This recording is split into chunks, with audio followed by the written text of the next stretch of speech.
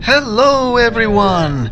It is a beautiful day and I am driving up to the Mt Wilson Observatory. The weather this time of year has been very nice and warm, and I drove back to California to take advantage of this incredibly clear weather. Mount Wilson is located in Southern California. On a clear day, we can see out for about 80 to 90 miles away. But before we can enjoy those views, we have to keep our eyes on the road because it's quite a dangerous road. Like right now, I almost ran into the back of that car. These roads are kind of dangerous, and it doesn't help when all these race cars come up here. Right here. Whoa, there's another guy. Here they are. Oh my God. I hope they don't wreck. People are nuts, man. Okay. So let's speed up the footage because it takes a while to get up here. Believe it or not, there are people driving this fast on this road. I was coming down off the mountain one time and a Porsche or something was speeding up this road. I couldn't believe it. Just crazy teenagers, you know? Unbelievable. I believe Mount Wilson Observatory is open most of the year, unless there's probably snow. But yeah, it's a really great destination, and there's a lot of tourists, and you can grab a bite to eat up here. It is really a nice spot to visit, and we're almost there. Last time I was up here, I did not have my infrared telescope, and I saw things that got me curious. So today I decided to stop right here on the side of the road so I can just set up close to the car and not have to carry my equipment. And it was quite a view from up here. Wow, what a view. Anyway, I'm setting up. Today I came prepared with all of my instruments. I have my tripod for the theodolite, and I brought my telescope, which you've seen before, with the infrared camera, and I am ready to look out in the direction of San Diego, because last time I was here I saw something in that direction that got me curious. Have a look at this.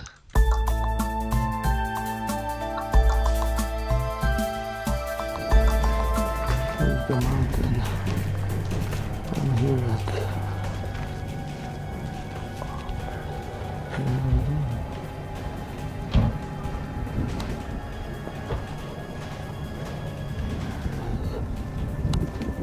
there it is. How flat this area is. Oh my God. Oh my God.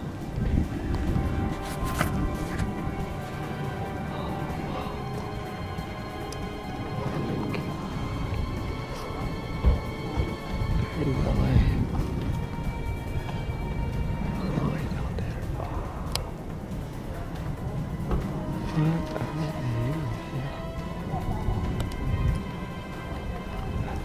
Our world is so incredibly flat. It is unbelievable.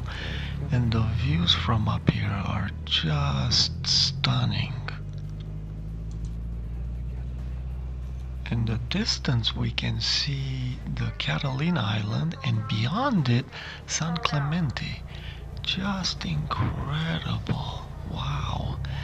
Now as I was panning to the left, I began to wonder if I can see San Diego, and I can clearly see the ocean. And then I started zooming in, and that's when I noticed there's land features way in the distance.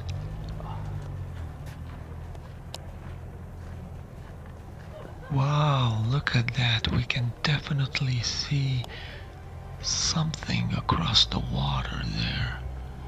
Wow.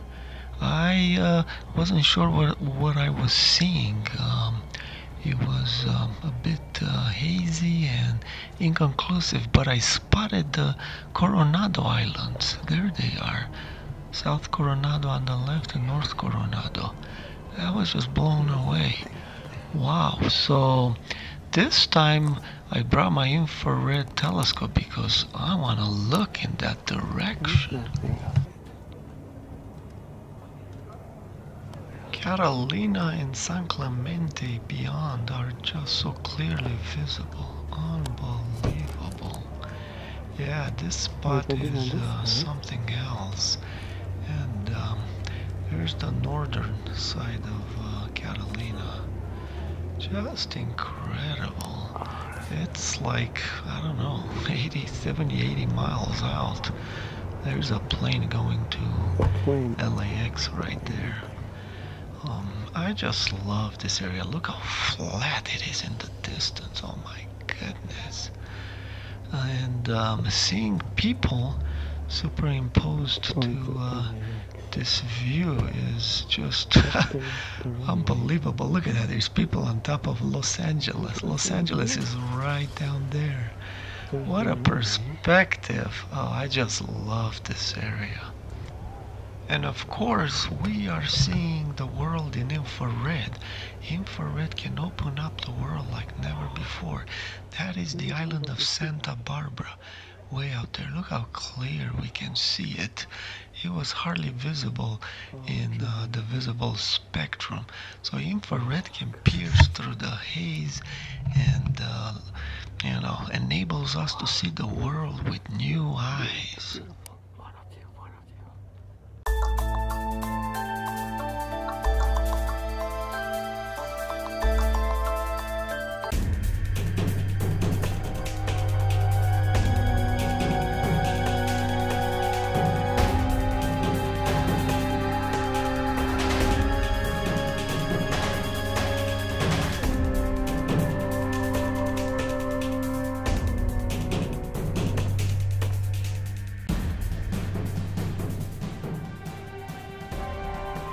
I began to wonder how far I'm seeing, and since the telescope has such a narrow field of view, I set out to create a panorama.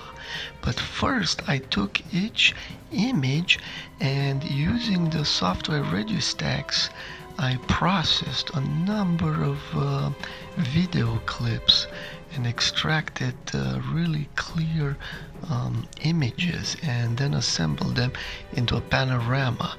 Enjoy, my friends. This is one of the best panoramas that I've ever created.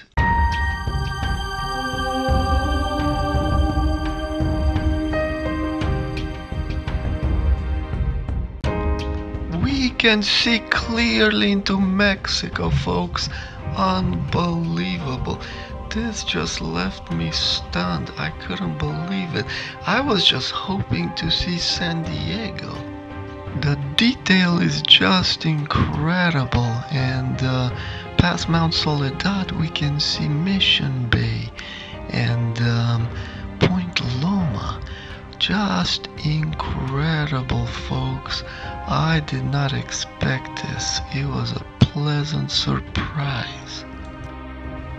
In Google Earth, we get a sense of how far we are seeing. It's just incredible that we're seeing the Meseta in Mexico. Wow. But if that wasn't enough, while processing my footage, I found out that I could be seeing even farther away. While analyzing footage between Point Loma and the Coronado Islands, I spotted land, and that has to be way down in Baja California. Unbelievable. Have a look at this, folks.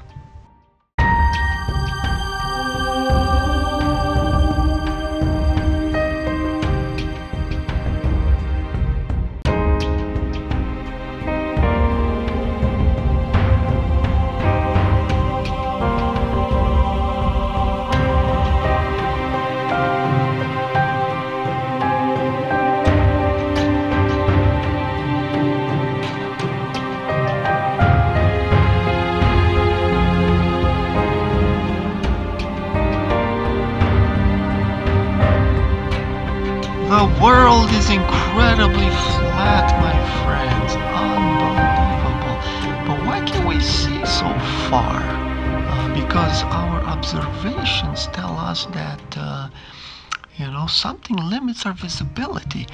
And per the current theory, the globe theory, it is the curvature of the surface, assuming straight line propagation or near straight line.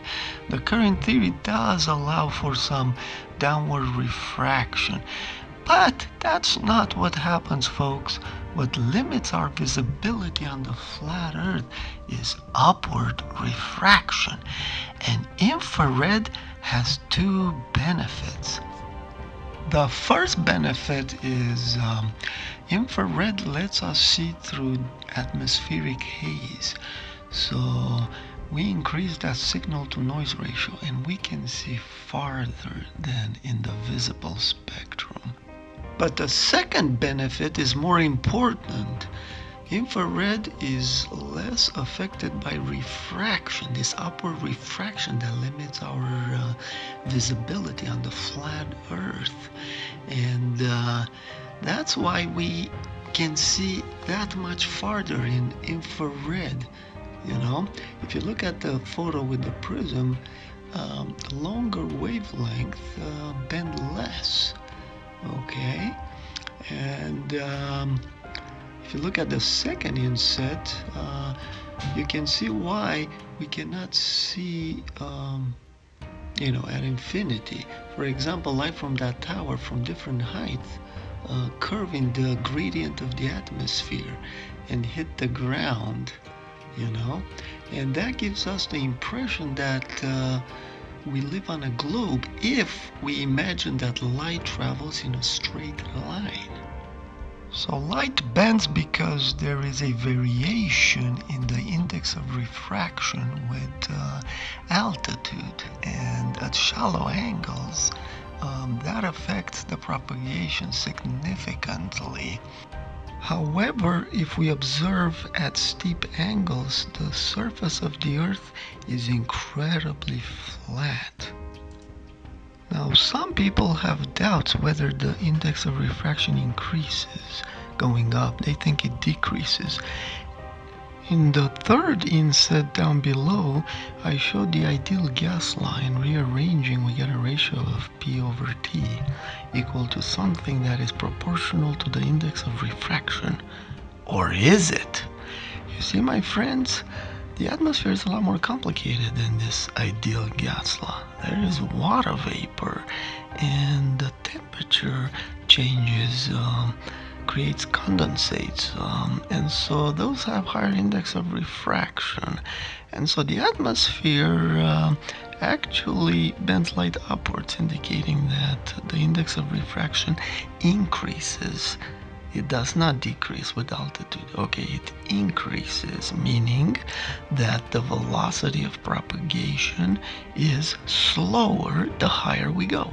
And so the wavefront curves upward, right? Higher up it moves slower, down below where it's warmer moves faster, and so it curves up gradually. And that's why we cannot see in the distance. I will have more to say about this in future videos after I complete my drone experiments, and I will demonstrate everything. So behold the flat Earth, my friends. Let this sink in. Our world is just incredible. Yes, my friends, we live in God's wonderful biosphere that He has created for us. Just astounding. Be safe out there, my friends, and I'll see you in the next video. God bless you.